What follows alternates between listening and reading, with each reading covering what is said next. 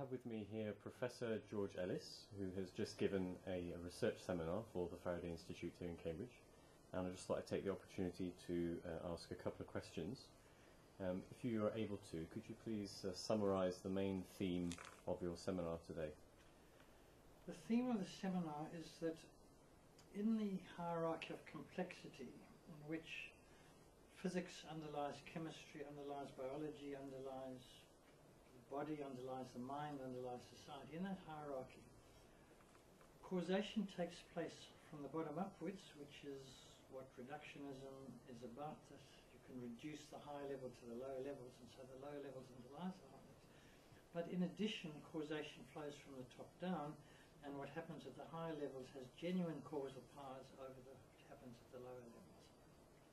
Now, I know that the theme that you've been talking about is including both elements of philosophy and physics and science. Do you find that philosophers on the one hand or physicists on the other are often reluctant to cross those kinds of boundaries together? Yes, they are.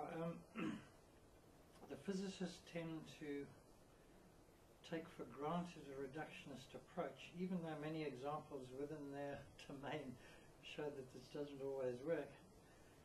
They very seldom talk to the philosophers about this.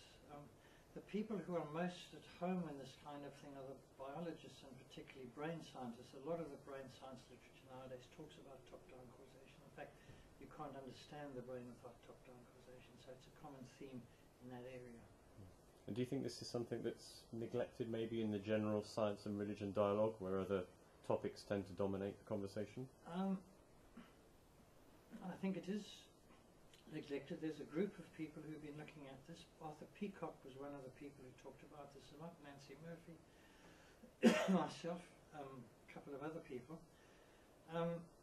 It's not directly the mainstream science and religion. Is what I call the foothills of science and religion. It's at the foundations. And I think it's very important in that sense, in that if everything is determined in a bottom-up way, and reductionism is true, it removes the basis for a lot of what we would like to be true. And I think that it's a false, that is the only way of causation. So I do think it's important for the science and religion dialogue, and it should perhaps get more prominence. Professor George Ellis, thanks very much for your time. Thank you.